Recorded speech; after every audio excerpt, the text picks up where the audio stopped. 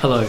Today I'm really excited because for one of the animations that I'm making it with two other people. We're doing it as a group effort, but we've been planning this animation for a long time. Now comes production, and there's a shot that I've been wanting to animate for it for a long time, and I'm finally gonna get the opportunity. It is a walk cycle. I will show you what I have so far as like the planning stage to go with. The story is about a character who has post-traumatic stress disorder from a very traumatic event in her past. A turning point in this animation where she realizes that the events that happened in her past were not her fault.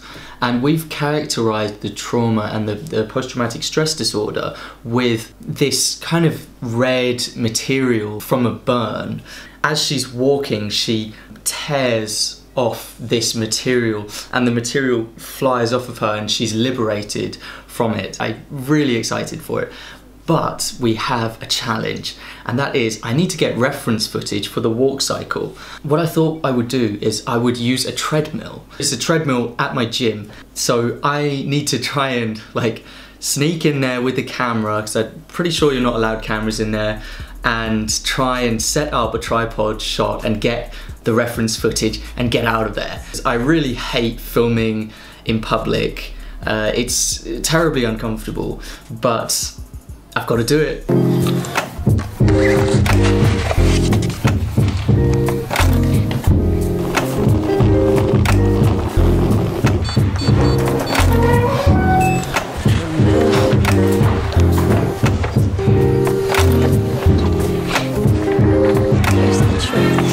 So now you can have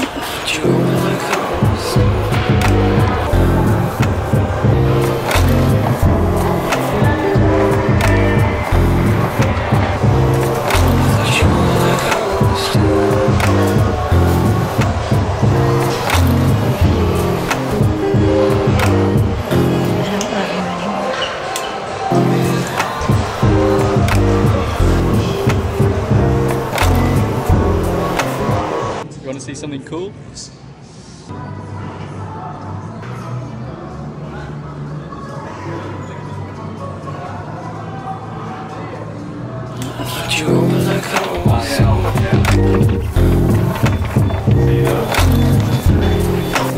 Objective complete.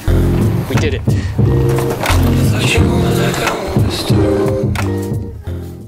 It's really nice to do this on a treadmill because the subject is in place, so you can really observe everything about each component of the body. I'm just trying to get into character here, and here it's more like the determined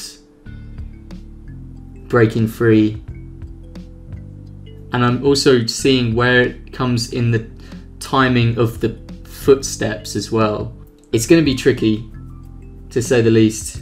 I might exaggerate that to be more like leaned forwards, because with the animation she's going to be held back by this substance, so we can lean her forwards more into that. I was also stretching because I felt quite stiff. For anyone walking past who's thinking, what's he doing? Just throw in a few stretches there so they think I'm stretching. I actually think that this second recording, this part of it is better for the beginning where she's really struggling. Then I push against that and you can really see it with the legs there. Just a walk cycle by itself is very difficult. Now if you add into that the multitasking that's going on, where her arms are going to be doing their own thing, she's going to have her hair moving in a very cool way, there's going to be abstract effects going on, there's going to be like this material that's getting blown off of her. These are like at least 3 elements that I'm having to deal with at the same time. And the other thing that's going to be very difficult about it is that I'm working to a different art style. I will link to the girl I'm working with on this. Basically, we're kind of working to her art style. She has a fantastic style of character design and all of that. So we're working to that. But that's another thing on top of everything. I've got to imitate a different art style. So it's very challenging. I'll just show what I'm doing here. So I've just done contact poses where both feet make contact with the floor. There's a short window within a walk cycle where both feet are on the floor, and that's a good starting point, I guess.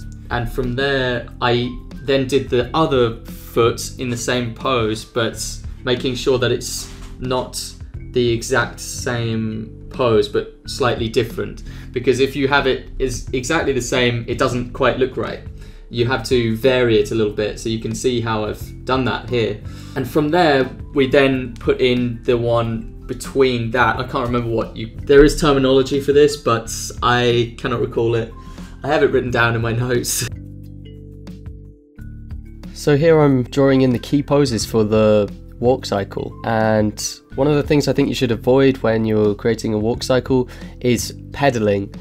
And pedaling is kind of like when the feet are moving in a circular motion, and it can be quite easy to fall into this trap, but there are two ways that you can avoid it looking like your character is pedaling.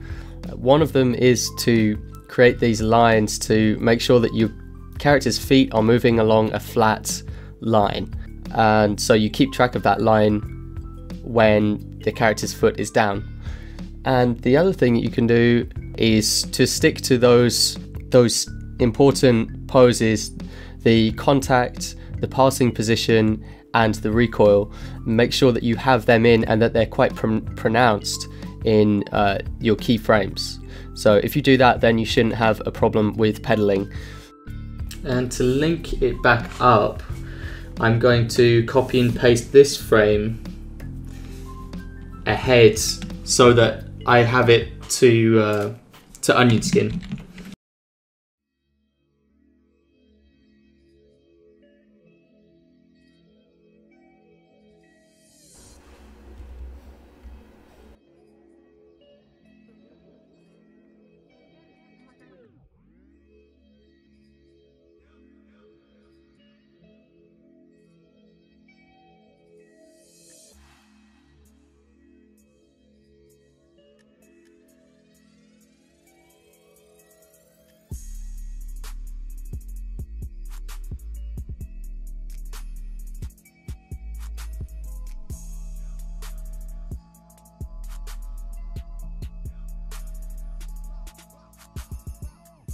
There's kind of like a snap with the legs from being, like the front leg especially, from being straight to being bent, and it's when it touches the ground. And the difference between those two frames create the authenticity of the walk cycle. So that's the third step I'm drawing in now.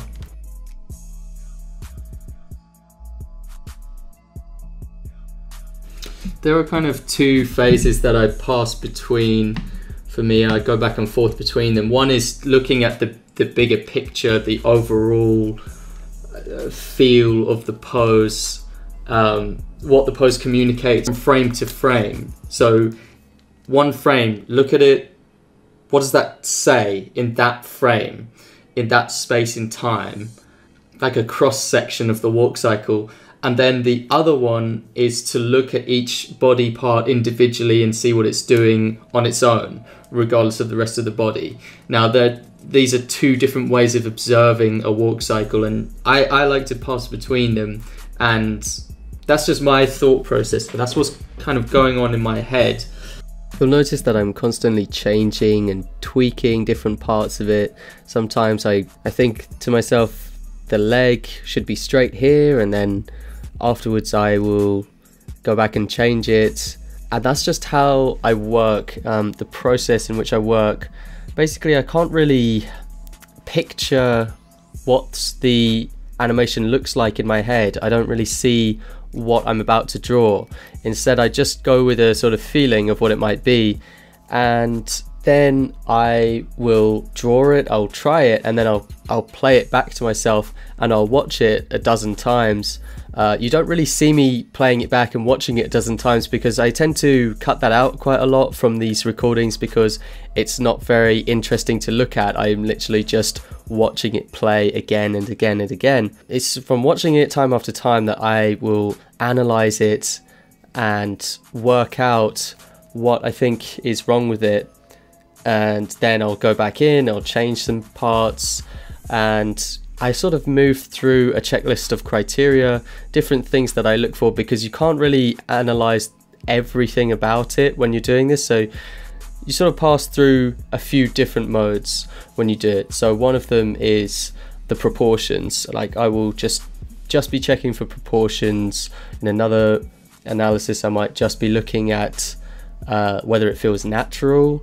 In another, I'll be looking at like how it conveys the emotions of what the character is feeling, and so on and so forth. I'll just, with each time that it loops around, I'll be looking for them. Yeah, that's kind of how it works. Some people are very different in that they will be able to fully visualize what they're what they're about to draw, and then they have it in their mind's eye and they draw exactly what they want. And that's an amazing talent that if you can do that, then you're very lucky. But that also creates a different style of animation. Like if you are able to do that mentally, then you will, as a consequence, have a different style of animation. I find this subject quite fascinating, how the brain works, because people really do approach this very differently depending on how their mind works.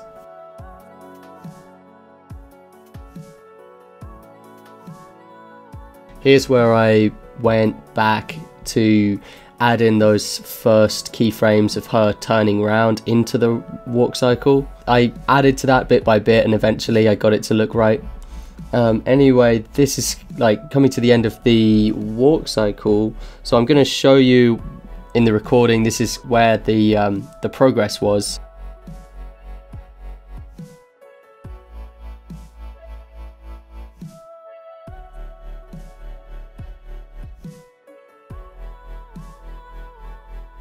Alright, we're on to the bit that is very interesting to me.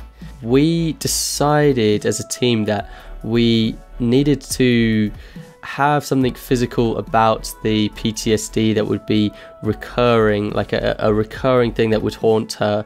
And I put forward the idea that the thought of fire and flames, flames can also be quite beautiful and quite comforting.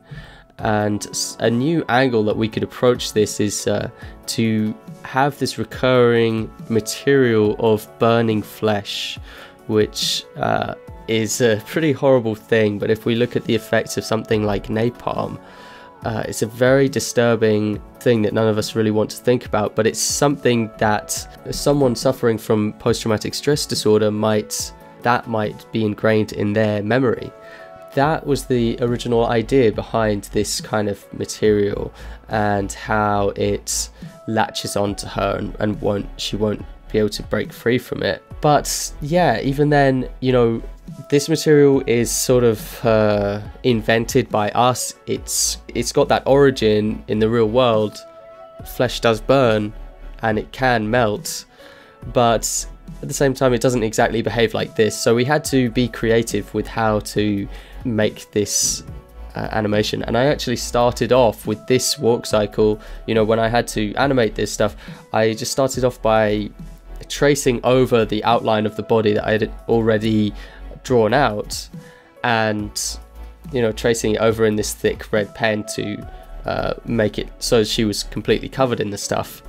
And from there I started looking at the individual pieces that would be falling away. And what I would recommend for anyone who wants to animate these kind of particle effects, I've animated a lot of these particle effects. They're actually a lot easier than they look. They look very difficult, they look very complex, and they are very complex, but the way you can go about animating it is to animate it one piece at a time. So each one of those little particles, I actually went through the timeline and animated the entire life cycle for that one piece from start to finish. And then you go back to where you want to go on the timeline, where you want another piece to be generated, and you go through the same process again, and you animate through that one from start to finish.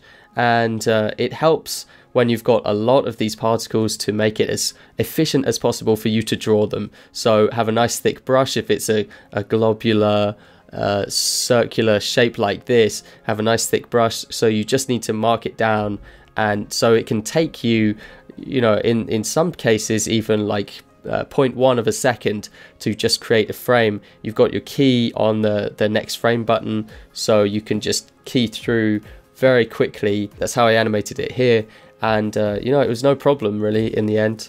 Afterwards I set the brush to multiply, and I shaded in these circles to give them some three-dimensional form, and that really made them feel a lot more real. It was fairly straightforward to do that because I would just animate straight ahead each particle, but that does take a lot of time, because the more of those particles you have, the more you have to draw in. I also messed about with the gravity a little bit, so the particles would be trying to resist her walking, so they would, when they would be broken free, they would go off to the screen left. That was another thing that I experimented with.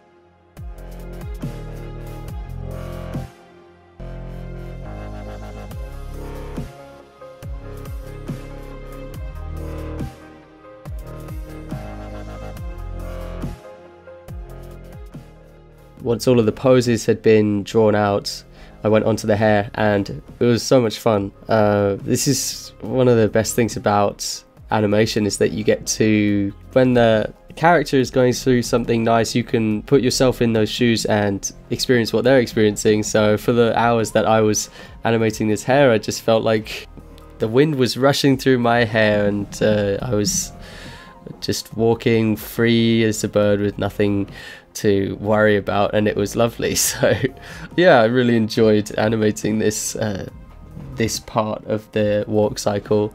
Hair is one of those things that I always look forward to animating. The main things that I did were just to wait until all of the animation on the body had been done, because the hair is directly influenced by what happens in the body, particularly around the head. Applied the principles of the ripple effects, the principles of flow as well, and also I added some of my own signature techniques onto the hair animation. Things like I've now developed a signature technique for hair animation like this, where it's kind of like a continuous spiral, so it looks like the hair is spiraling around the head, instead of it being just tethered like normal. And that's an effect that in hair animation you can completely get away with, and it actually looks really cool and looks really mystical. I actually found that out when I was animating, the last time I was animating hair like this. I sort of discovered that by accident, and now it's like a signature that I use in my hair animations. But yeah, animating long hair like this is really satisfying.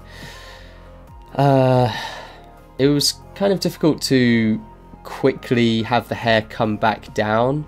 I kind of wanted more time for that to play out, but I was just about able to do it. So that about wraps up what I had to show you guys for this week. So I'm going to show you the current progress of where I have the walk cycle right now.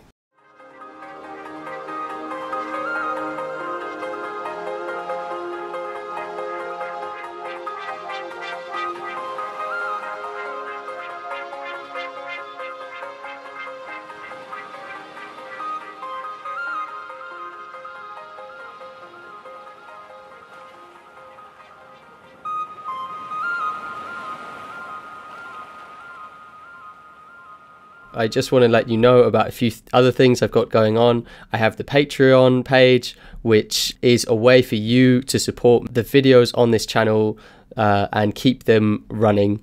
Everyone that joins my Patreon really does help me to create these videos. So I appreciate all of the people who have already supported me on Patreon. I have my website, animatorguild.com. That's where you can see a whole lot more of these kind of videos, including tutorials, one-on-one private lessons, source files, book reviews, and all sorts of things. So you can check that out. I'm currently working on an online course that is going to be up on Animator Guild in the new year, and it's going to be all about Sakuga techniques. Sakuga is the art of anime, basically, and I'm really excited to bring that out. So keep an eye out for that. Follow me on Twitter if you'd like to receive updates on that.